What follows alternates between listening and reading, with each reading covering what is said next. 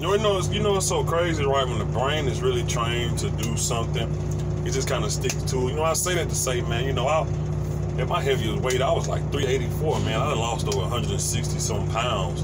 But sometimes I still find myself buying clothes that I used to be able to fit. Then when I get home and try it on, it'd be too damn big. I'd be like, why did I buy this?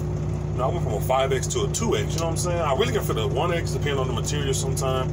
But it's just crazy how Jaylon Smith,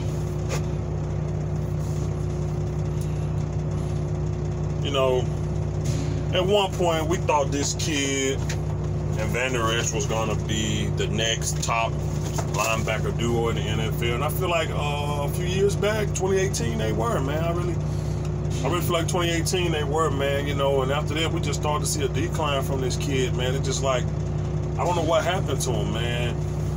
And there have been reports that the Cowboys may try to do something with him. I don't know about moving him or trying to do a restructure thing. And reported by Mike Fisher, they spoke to Jaylon personally, and he was like, he ain't heard nothing, So I guess I'm just asking y'all, how y'all feel? Restructure or just move on from a period? Because even restructuring doesn't mean that his production will go up.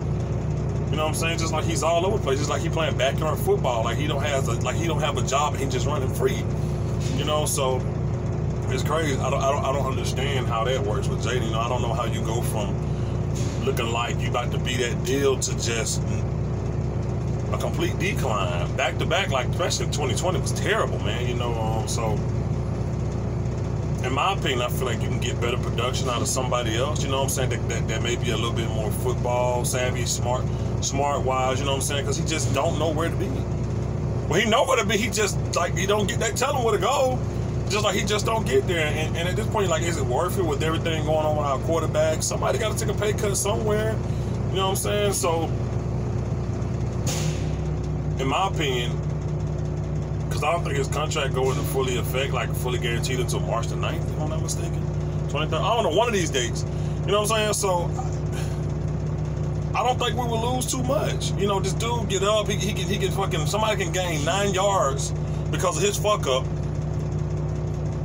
and then get tackled and then he's still a swipe. Like last year, he was just like so arrogant at the wrong time. Like this dude was just fucking stupid, man. Like at one point, Jaylon was looking like that deal. He looking like he was really, it was looking like picking him with that injury paid off in 2018. You know what I'm saying? When we drafted him in 2016, it started to pay off. But now, man, I don't know, man. I think I'd be okay with moving on from Jaylon, man, to be honest with y'all, man. I think I'd be okay with it, man. Contractually, if it made sense, we probably could, get something out of it, or I really don't know how it go, but, whatever. I think they're going to try to do something with him because the productivity just didn't match his, what I'm saying, what we gave him last year, So, tell me what y'all think in the comments about Jaylon Smith, 5th quarter Cowboys. I'll be dropping a video every Friday. You got my word. Every Friday I'll be dropping a video. I can't guarantee any more days. But other than that, 5th quarter Cowboys, subscribe to the channel. Shout out to my bro, Cowboys Corner. Peace.